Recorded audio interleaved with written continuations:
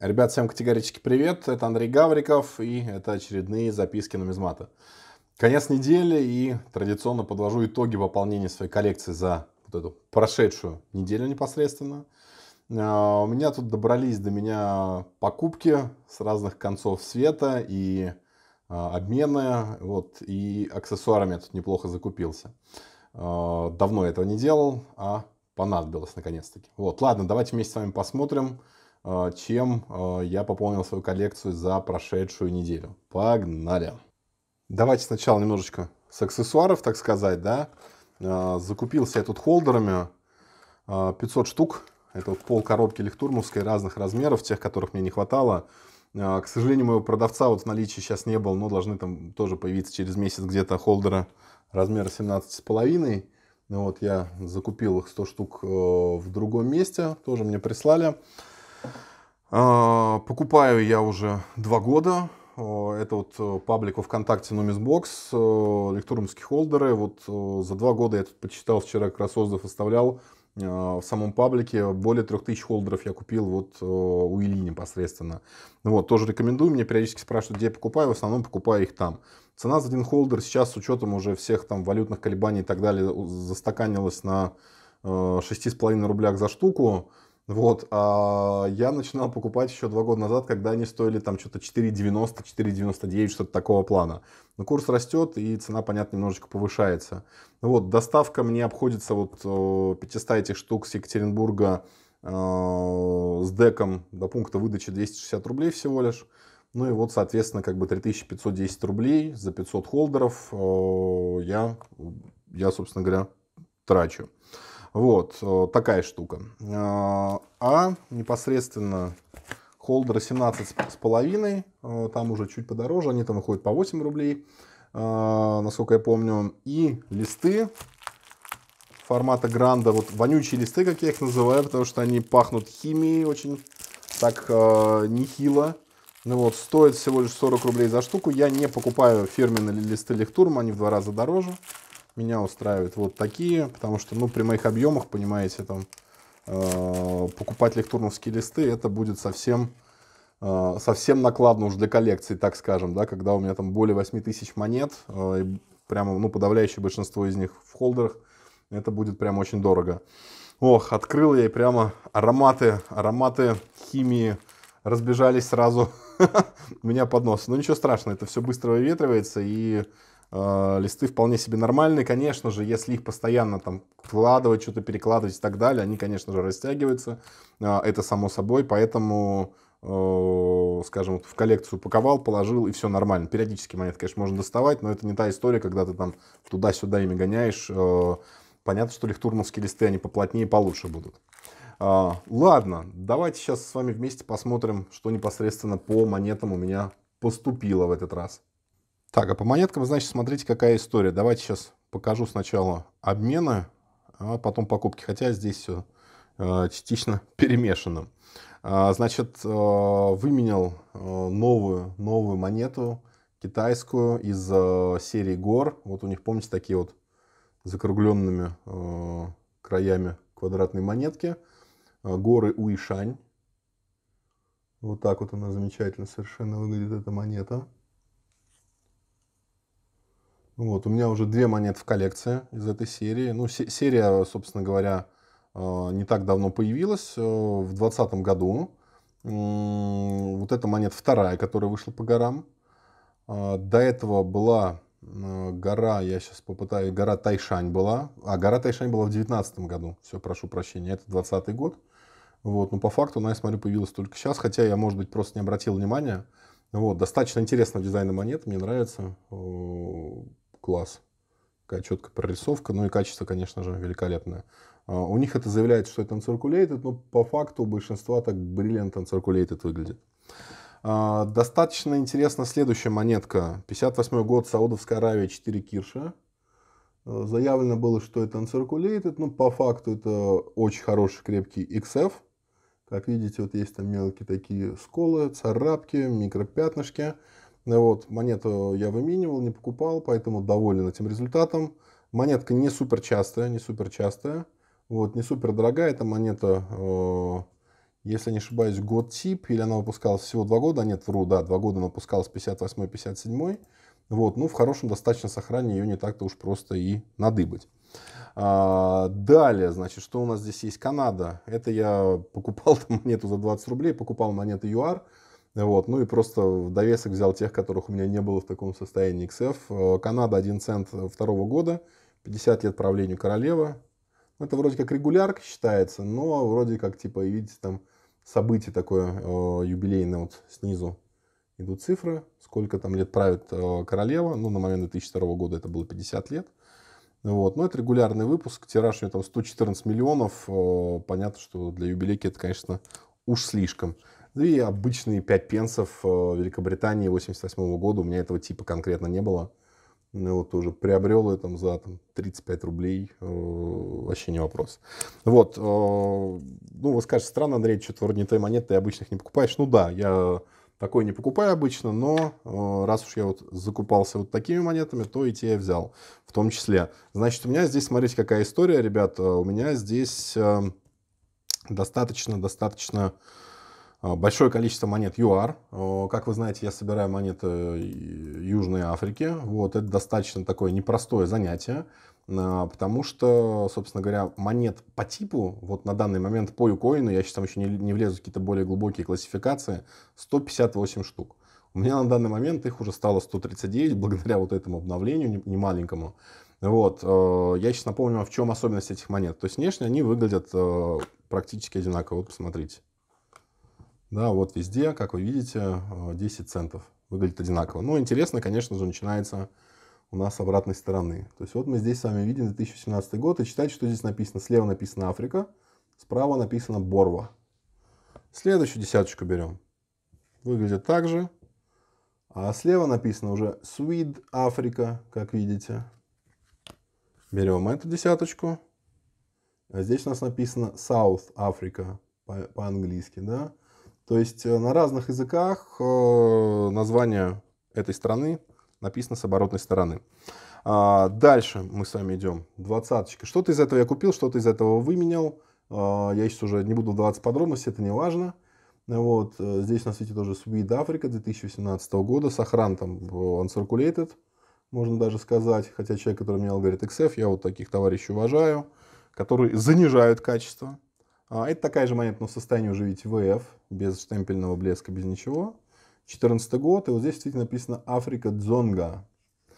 Рандик один рандик. Это я его еще запаковал неделю назад, как видите, холдер чуть большего размера, потому что те еще не прибыли. 2006 год, и вот здесь, видите, вот написано слева одно название Африки. Африка Чипембе. А справа написано Исеуя Африка. Ну, я прошу прощения тех, кто знает эти языки наречия. Я, конечно же, произношу их неправильно. Пятаки, 5 рандов. Они, конечно, все ушатаны достаточно. Состояние такое VF, XF минус некоторые.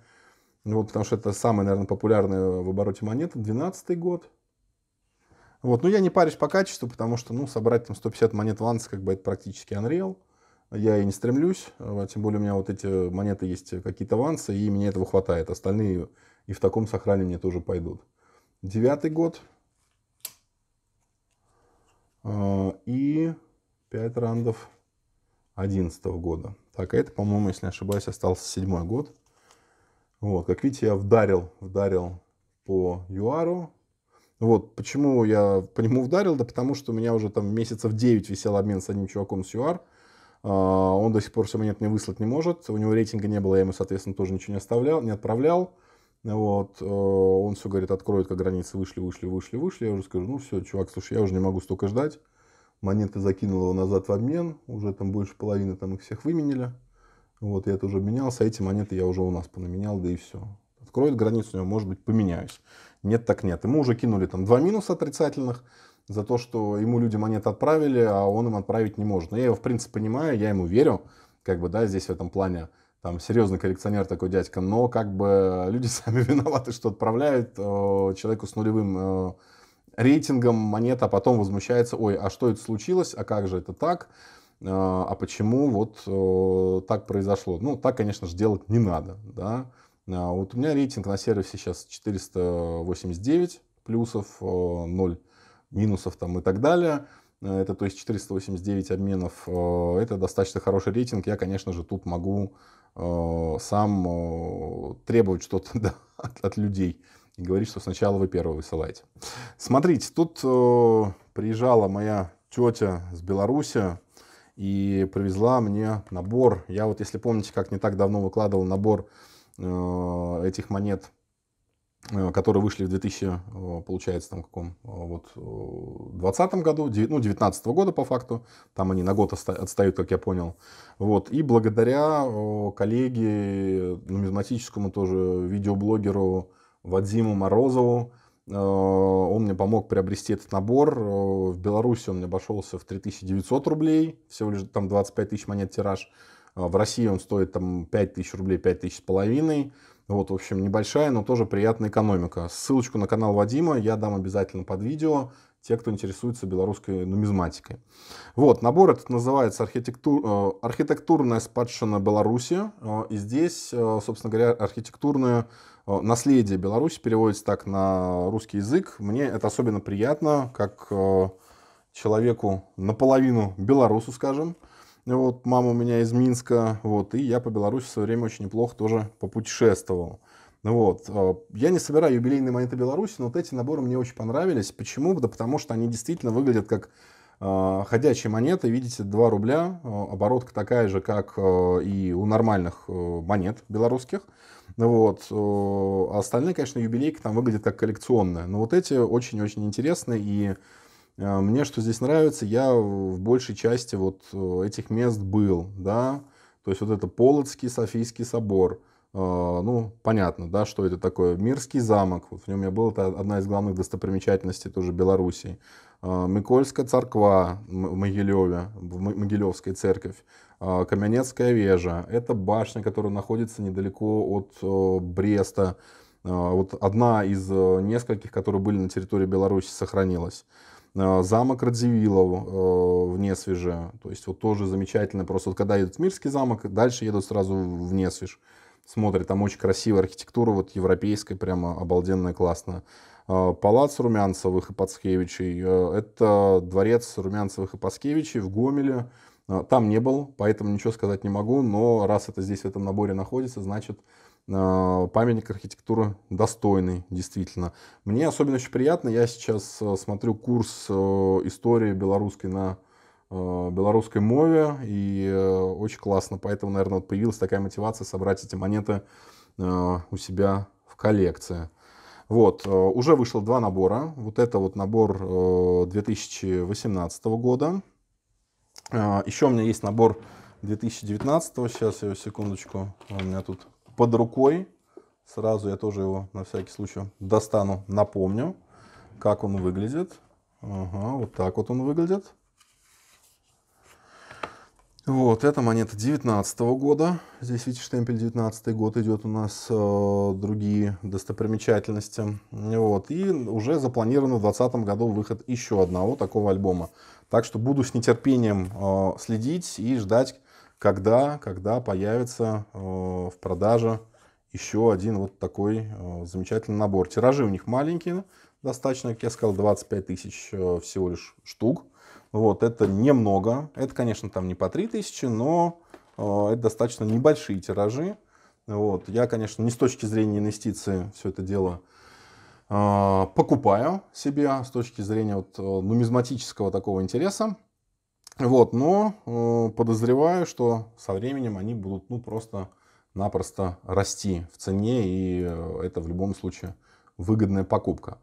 Так, ну и последний момент, что я тут приобрел недавно относительно, и наконец-таки до меня добралась эта монета. Это монета Иордании, очень интересная монета, это 20 филс 64 года. Что особенно в этой монете? Да, ну, особенно то, что тираж у нее всего 3000. В этой монетке тираж всего 3000.